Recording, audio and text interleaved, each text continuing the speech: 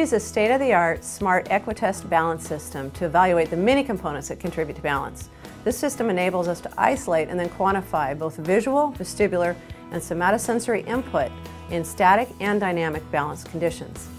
The patient stands on a force plate that shifts and becomes unstable while simultaneously measuring the vertical forces through the feet.